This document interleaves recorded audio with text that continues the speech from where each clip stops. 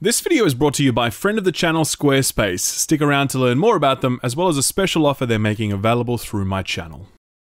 Gamers, what a week of news we have before us. Kingdom Hearts 4, a Max Payne remaster, a new Subnautica game, a release date for Hollow Knight Silk. I'm just joking, there's no release date for that. Okay, I know I took things too far, I apologize. Please don't dislike the video, it won't happen again. If you're still here, I appreciate that. I appreciate you giving me a second chance.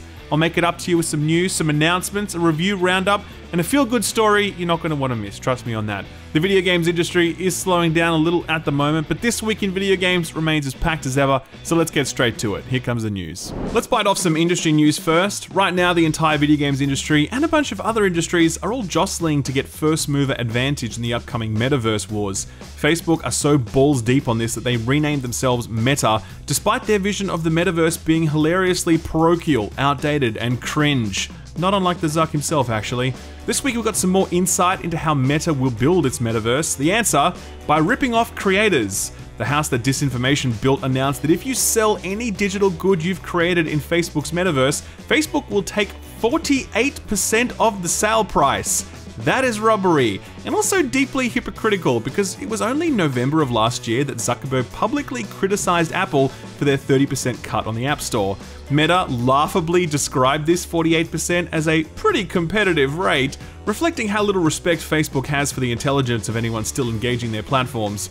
I do think that various metaverses will blossom and bloom over the coming decade, but I still remain 1000% certain that Facebook's pivot to this will go down as one of the biggest blunders in corporate history, and I can't wait to see it. You want to know who likely will find some metaverse success? Epic Games. In the years to come, I expect we'll talk about Fortnite as the progenitor for metaverses, as its combination of music, film, video games, and other pop cultural artifacts, combined with its cross-sectional appeal to different ages and demographics, are the building blocks on which a metaverse might be built. Epic have made no secret of their intent to go in this direction, and this week they got a sterling endorsement for that plan from Sony, who invested $1 billion in Epic. That's not the first time they've done that, by the way, since they had earlier dumped a bucket of money in Tim Sweeney's lap. This investment is specifically for metaverse-related activities, so you know that Sony are going all in on this as well.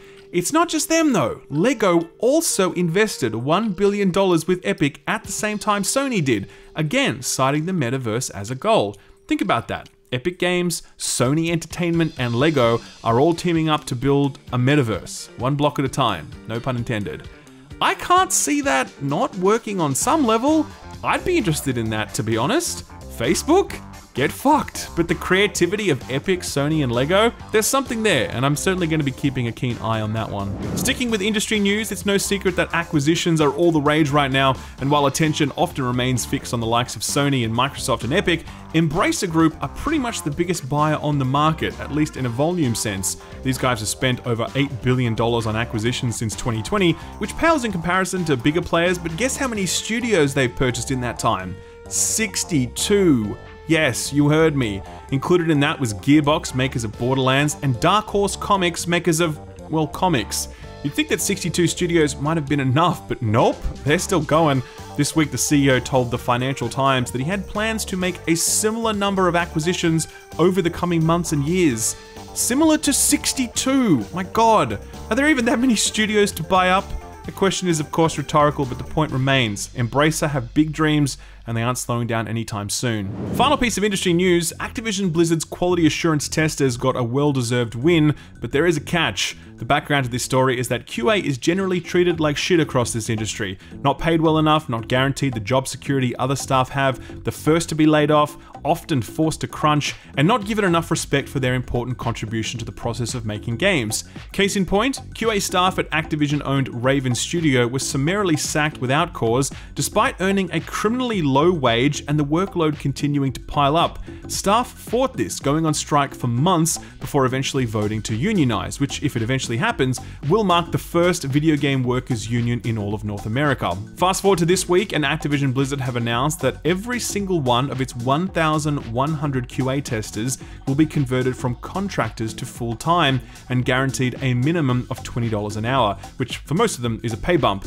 That's good news, but I'll note that it doesn't take much courage for Activision's leadership to do this now, since they're about to hand over the keys and the ongoing cost to Microsoft, but that's a rather cynical reading, I suppose.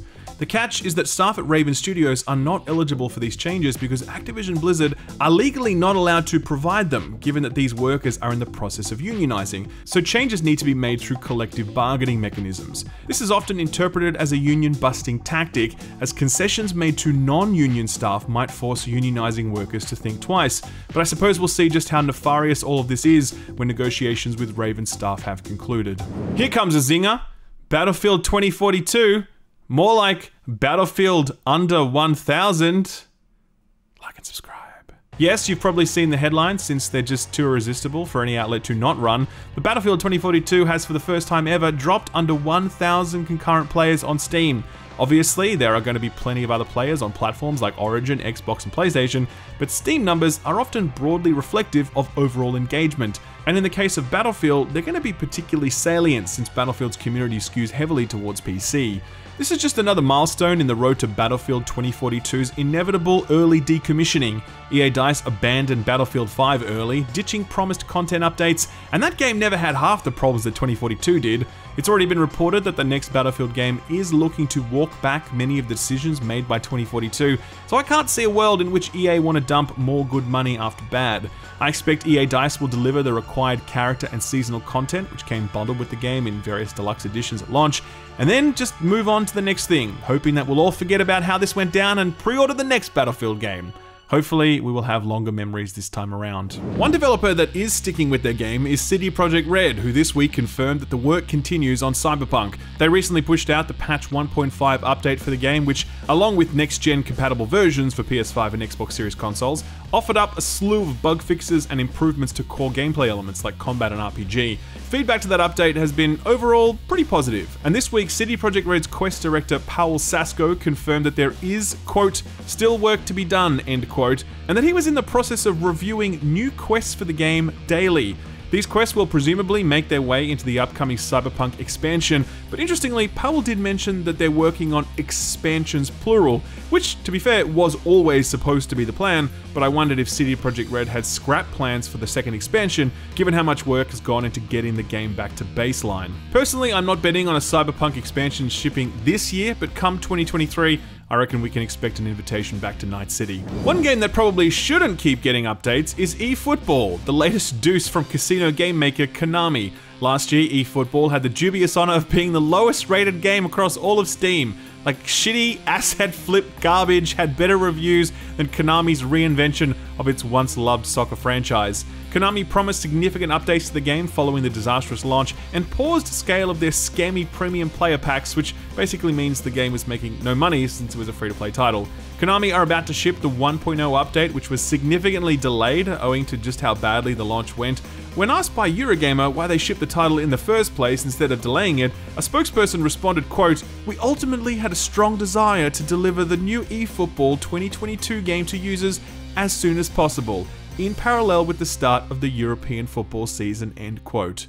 Put another way, I like money. Well, I promised you something on a new Subnautica game, and I wasn't lying. The project is still not officially unveiled, but this week, developer Unknown Worlds put up a job listing for a senior narrative designer to, quote, join the team working on the next game in the Subnautica universe, end quote. Obviously, this might not be a mainline Subnautica game. Hell, it could be a shitty mobile game spin-off for all we know, but that's unlikely given that the series is Unknown Worlds' most successful by far, and with Below Zero now firmly in their rearview mirror, they're surely looking at what's next. This posting is a little bit of a surprise though, as Unknown Worlds had earlier confirmed that they were working on a tactics-based game currently known as Project M, so everyone kind of thought that that was all they'd be doing.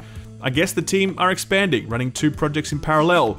Given that this next Subnautica game isn't even announced yet, I don't expect we'll be getting our hands on this one anytime before 2024 at the earliest. One unannounced title we can expect to get our hands on relatively soon is the next Need for Speed game. That's according to VentureBeat's Jeff Grubb, who when speaking during a recent Giant Bomb podcast said, quote, Need for Speed is still coming this year. That's true. That game should be coming in November. If you're a Need for Speed fan who has bought a next-gen console, here's some news. They're shifting to next-gen only, end quote. If true, and it probably is because Jeff has a pretty strong track record, that's a big surprise since there's a lot of sales foregone when shifting to next gen only, and I wouldn't think EA would be up for that. If the November release date is accurate, I'm sure we can expect to be hearing more about this one very soon. Alright, it's time for No Fucking Thanks. I know you all worried that we'd won this war a little too quickly, and that No Fucking Thanks would be retired faster than a Ubisoft NFT, but it seems as though at least one company is keeping the segment alive. Sega. A while back, Sega announced that they were working on something called the Super Game, which is a strange name for a Sega product. I would have thought they would have gone with something like Mega, but I guess not.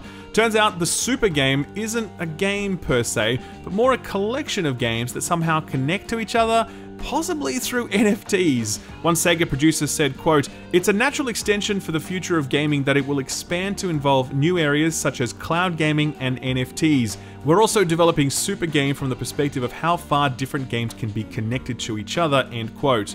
To be fair, this interview was done a month ago, but has only recently been translated by Video Game Chronicle, and the NFT landscape has changed a lot in those 4 weeks, and by that I mean it's kinda died. Love to see it. Still, the whole Super Game framework sounds really weird, pulling in different technology, studios, genres, all unified by the promise that the games will be AAA blockbusters. I don't know, man, this whole thing sounds a little pie in the sky right now for me. By the way, if you thought the collapse of Ghost Recon Breakpoint would somehow cow Ubisoft into submission, then you'd be mistaken. Maybe. When discussing the fact that Breakpoint would get no more updates, Ubisoft said of their Quartz NFT platform, quote, "Stay tuned for more updates with features to the platform and future drops coming with other games," end quote. What other games could they be talking about? Well, Kotaku are citing 2 sources that have confirmed for them that a new Ghost Recon is deep in development. First leaked in that infamous Nvidia leak last year, the project is codenamed Over, and it's being developed by Ubisoft Paris, and it may ship as early as fiscal 2023, putting it sometime between April 2023 and March 2024. This is separate from Ghost Recon Frontline, the recently announced Battle Royale game that got such a bad reception that Ubisoft are apparently rebooting that one. Unbelievable. If Kotaku's report is accurate, you have to wonder how much this new entry will pivot back towards a more traditional Ghost Recon formula, given that the whole looter-shooter thing that Breakpoint tried didn't exactly go down so well with anyone. Final piece of news to round out the news block. The London Games Festival happened this week, and one of the awards it handed out was for Virtual Photographer of the Year. Some of the submissions were pretty impressive, but top honors went to Joe Mezzi for this truly spectacular shot of a silhouetted and behorsed Arthur Morgan staring at a distant bluff in Red Dead Redemption 2. Nothing else to say on it, it's just a really nice photo, and I wanted to share it with you. So, what got announced or delayed this week? Well, let's do the big juicy one first. Kingdom Hearts 4, baby. It's coming, and we got a first look at it a hell of a lot sooner than anyone anticipated. Square Enix held a Kingdom Hearts 20th anniversary webinar the other day, celebrating the long, storied, confusing history of this franchise, while also taking the time to announce a Kingdom Hearts mobile game which will hit closed beta at the end of the year. Given that Kingdom Hearts 3 wasn't all that long ago, nobody expected what came next. The trailer started off looking like some sort of metaverse commercial until we saw Sora just sitting in his crib, and then things got completely buck wild out there on the mean streets of wherever this is set. Gotta say, this looks super cool, and the thing is, this demo was built in Unreal Engine 4, where the final game will be developed in Unreal Engine 5, so it's gonna look even better than this, possibly significantly so, given that UE5 is a seriously game-changing tool. There are plenty of gags out there that this will be released in like 2030 or something. Sure, maybe, but maybe not. Maybe it's sooner than we think. We have no idea because no information on release timings or platforms was provided. So for now, Sora stans can just watch this trailer on repeat and hope it isn't the start of some Final Fantasy 15 level development arc. Go back and research that one if you haven't. While we're on the topic of JRPGs, Eiyuden Chronicles Rising got a release date, May 10th, arriving on all platforms. Now to be clear, this is not Eiyuden Chronicles 100 Heroes, that crowd-funded spiritual successor to Suikoden, which will be released next year. This is a companion to that. It's a 2D JRPG with some town-building elements, and its primary goal is to set up the world, story, and characters for the main game next year. This one had a bit of a mixed reception when previews rolled out, but the good news is that it is going to be a day one Game Pass release, so you can check it out for yourself very easily. Speaking of Game Pass, oh boy, this next one is huge. Since the launch of the PlayStation 5, there has been one Sony exclusive that everyone has been talking about. A game so good that it alone justifies the PS5's hefty price tag. It was the cornerstone of the PS5 launch and is to this day the #1 reason that the PS5 scalping business is still so lucrative. I'm talking, of course, about Bugsnax. So you can imagine the industry's collective shock when it was revealed this week that not only was Bugsnax coming to Nintendo Switch, PC, and Xbox, but that it was also coming to Game Pass. I'm not sure how Jim Ryan let this happen, but I expect we'll receive word of his termination sometime this week. You just can't let a game of this caliber make its way to other platforms. Jim dropped the ball here, but you'll be able to pick it up on Switch, PC, and Xbox on the 29th of April. June Spice Wars is an upcoming RTS that hopes to pick up where Westwood left off all those years ago. This one was announced late last year, and it's coming a lot sooner than I expected, since it was announced this week that the game will be hitting early access on the 26th of April. Been a long time since I played an RTS, so I'm actually quite looking forward to this one. Halo Infinite has had a rough post-launch period, and that is being very kind. 343 managed to absolutely nail the core gameplay of Halo, but it soon became clear that they were totally unprepared for what it would mean to manage a live service, which is kind of weird since they had plenty of practice with the likes of the Master Chief Collection and Halo 5, sort of. Anyway, after some chunky delays, 343 have announced that a new season is arriving on May 3rd. It's going to have a battle pass and a shop refresh as expected, but it's also going to have new maps and game modes. No specific word on what those are yet, but anything's better than nothing since Halo Infinite has lost an overwhelming majority of its player base since launch, owing to a dearth of content and updates. I will be checking this one out, I'll let you know how it goes. Rogue Legacy 2 has been in early access on PC for quite some time now, nearly 2 years actually, and this week the developers announced that the game will get a 1.0 release on April 28th. Interestingly, this is going to be a PC and Xbox exclusive, which begs the question, will this end up on Game Pass? No word on that one yet, but I wouldn't be pre-ordering this one if I were you, as Xbox loves to do the whole last-minute Game Pass announcement just days before release thing. We got a small update on Lords of the Fallen 2. This has a new developer since Deck 13 moved on to other things after the first game. It's still in development, with the publisher CI Games saying that we can expect the marketing pitch to commence in Q3 of this year, and the game will ship sometime in 2023. Final announcement of the week is the money shot. I'm sorry, Kingdom Hearts fans. I'm sorry, Bugsnax aficionados. But this next one really does take the cake. We're getting a Max Payne 1 and 2 remaster. It's so weird because I was thinking about exactly this last week when I was going through that list of sexiest video game characters from top 10 casinos. And Max Payne was on there and I was like, damn, that'd be a really great remake, wouldn't it? Sure enough, literally hours later, Remedy announced that they have come to an agreement with IP holder Rockstar Games and that Remedy will lead the development. The two games will be combined into a single package on PC and next-gen consoles. It'll be built in the Northlight engine, the same one that powered Remedy's Control. That is an awesome graphics engine with some of the best environmental destruction in the business, so I can't wait to see Max slowly sailing through levels as everything around him crumples into tissue paper under bullet fire. This really is a fantastic announcement that brings me a lot of joy. Max Payne was one of the defining PC games. I still remember seeing it for the first time and just being blown away by it. It's quaint now, but back then, this was the absolute pinnacle of what video games were capable of, and I can think of few games more deserving of the remastered treatment. So what got released this week? Well, there was that MLB The Show 2022, which, as we covered extensively last week, is a baseball game. And it appears to be fine. 77 on OpenCritic. Apparently it's got a few bugs, not much more to say. Chinatown Detective Agency was that pixel art film noir indie that Xbox showcased a few weeks back. This one has a little bit of Carmen Sandiego coursing through it, as often your in-game investigation will require some IRL Googling to make sense of the clues being thrown at you. This one's coming in a little mid, sitting at a fair 71 on OpenCritic and currently sitting at around 60% mixed on Steam.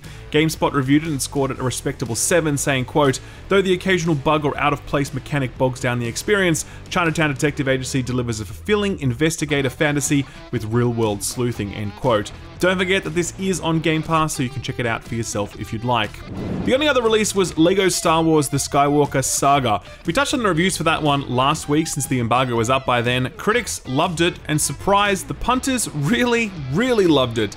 This thing is currently sitting at 94% very positive on Steam, with 11,000 reviews in. That is insane for a AAA game to hit that rating, and to be honest, it's kind of weird that Steam doesn't list that as overwhelmingly positive since it's certainly crossed the threshold. From a sales perspective, the game has smashed every prior LEGO game record. It had over 82,000 concurrent players on Steam alone at one point, when the previous record for a LEGO game was like 5,000. This thing is so huge that it was the second biggest launch of the year in the UK behind Pokemon Arceus. Even bigger than Elden Ring in the UK. And I don't know how well that ratio holds worldwide, but that's still an absolutely incredible result. I reviewed the game and surprise, surprise, I loved it as well. The review was really late because I just kept getting distracted doing all the side content and collecting characters and ships, and man, it's just so fun. It's just awesome, fantastic, wholesome fun. And if you like Star Wars, or if you just want a fun platformer for yourself or your kid, or you want to do something with couch co-op, then there are a few better things you can drop your cash on than this. I'll leave a link to my review below in case you want to hear some more. So what's coming out this week? Well, not a whole lot to be honest, and you better get used to that because that pretty much sums up the next 6 months. It's not all bad though. For example, 13 Sentinels Aegis Rim arrives on the Nintendo Switch today. This is essentially a visual novel, but I know that visual novel purists get really mad if you call this a visual novel for some reason, but it's essentially a visual novel with some light strategy gameplay thrown in every now and then. I played through the first act of this before I had to put it down. I just got busy with other stuff. It remains near the tippity top of my pile of shame, as everyone who's played it has said it serves up a truly mesmerizing and memorable narrative spanning both time and a huge cast of characters. This is very much about just sitting there and soaking up a carefully constructed tale, perfect for you, the couch, and your Batman Snuggie blanket. And if you don't have a Batman Snuggie blanket, then I strongly recommend a Batman Snuggie blanket. Back 4 Blood is getting some DLC today. It's called the Tunnels of Terror, and it adds some new enemies to fight, 3 new cleaners to clean up with, as well as a new game mode called the Ridden Hives, which sends you deep underground to fight your way through waves of enemies in this more linear and claustrophobic setting. It's paid DLC, so you can either buy it outright or you can get it as part of the Season Pass. Nobody Saves the World was one of the best games I've played this year, and I said as much when I reviewed it back in January. To be fair, not many games had released by that point in January, but months later that statement still holds up, as Juicebox's fusion of Zelda, roguelikes, and ARPG just hits so right. This one was exclusive to the Xbox and the PC, but that exclusive window ends on the 14th, when the game will become available on both PlayStation and the Switch. It is the perfect Switch game, by the way. In addition to all of this, the game now supports local co-op, where before it was online only. So if you've already played through this one and you're looking for an excuse to go back, now you've got one. Road 96 was one of the more interesting and successful indies to be released last year. It's essentially a procedural road trip game where you set off hitchhiking, and your journey will unfold in unique ways based on both the decisions you make and which events or characters the procedural model throws at you. You're encouraged to take different journeys with the promise of each one being different and memorable. Fantastic reviews all around, 91% very positive on Steam. It was PC exclusive to this point, but come the 14th, you'll be able to pick it up on both the PlayStation and Xbox. For now, there's no word on this one coming to Game Pass, but this feels like something that would end up on there one day, so watch this space, I guess. Last release of the week was Abyss, or Abyss, that clever little destruction game I showed off a few weeks back in my Put This On Your Radar segment. If you like blowing shit the fuck up, then you are probably going to like this video game. It's cheap, it's fun, there's a demo if you want to try it before you buy it. Knock yourself and some buildings out. Put this on your radar.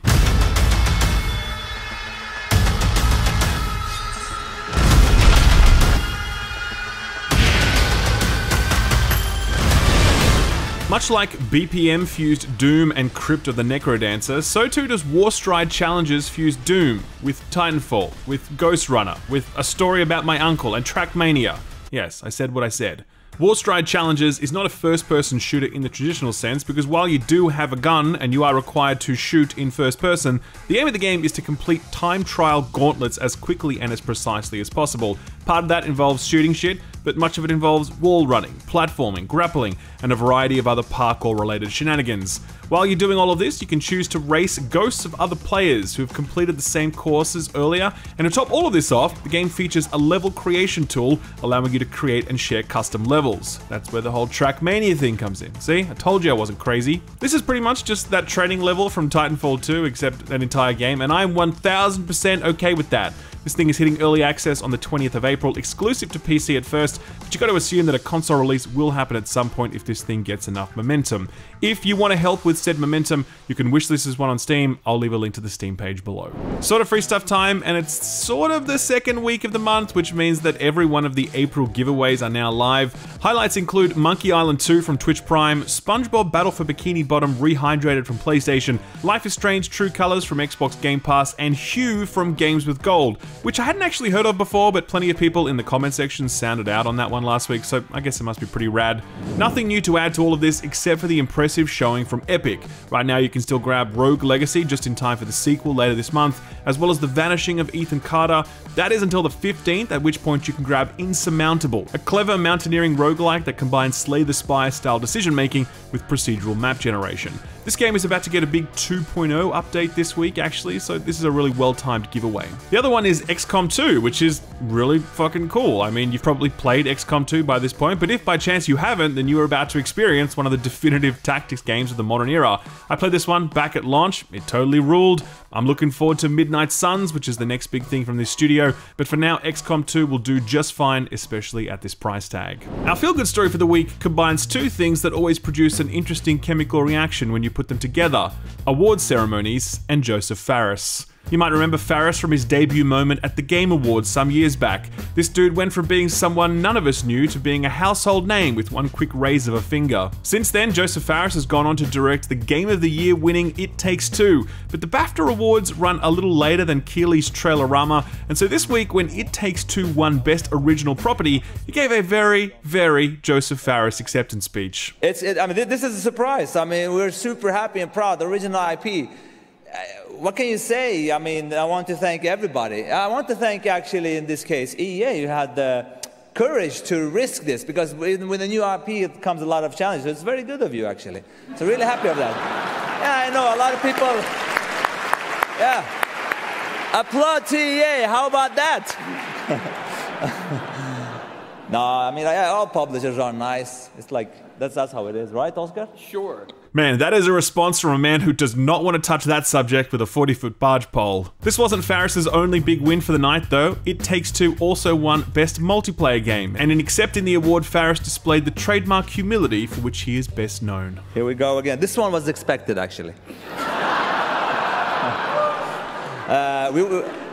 We were here last time and won also Best Multiplayer Award. It's both brothers also won, so I'm really happy for it. But I don't get a big head, don't worry about it. It's I don't take it that seriously. No offense to the BAFTA jury, I'm really happy for this. We need to give Joseph Fares an award at every ceremony so we can just listen to the acceptance speech. Game of the Year, Album of the Year, Nobel Prize, Employee of the Month, doesn't matter. Just give him a little statue and a microphone, stand back, and watch the magic happen. Speaking of magic, it's time for me to do my disappearing act for the week, but I have one last trick up my sleeve. If you hit the like button on this video, a burrito will suddenly appear somewhere in your house. I'm not going to tell you where, but it'll be somewhere, so you better find it fast because the cheese does not keep for long.